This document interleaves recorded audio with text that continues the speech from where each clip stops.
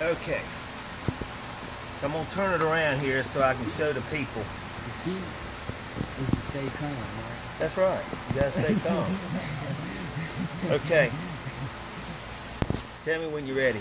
It's recording now. Hey folks, it's Russell Vollmer from the Vollmer Farm in Bunn, and we just had our bees arrive today.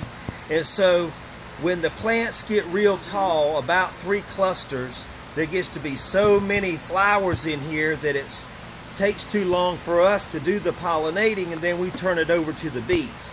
So I want to show you there's a little trap door right here. Right now they're closed off, but we're going to place it up here into this little box, and then slowly, I'm going to slowly open up the trap door and then get the heck out of here, okay? But they're very safe. These are European bumblebees, and so they're kind of bred to do well around us, okay? So I'm going to put it up here.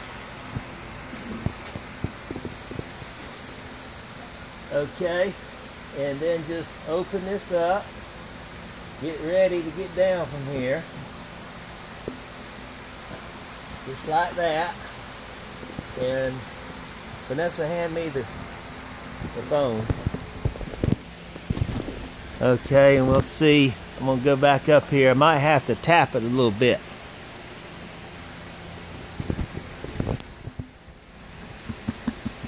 Come on, babies. You're supposed to cooperate when we're videoing. Well, it may take a little bit more time. We might have to take 2 shots. Here it comes. There's the first one. First one coming out. You see him? And there he is. Flying around.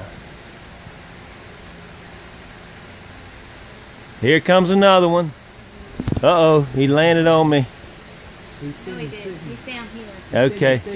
But I'm being real still in the hopes that see, what happens when they first come out is they just kind of fly around the hive. They don't go to work immediately. They fly. Here it comes. They fly around. Here comes another one, boy. Now they're on the roll. Just letting you know. Come on. Yep.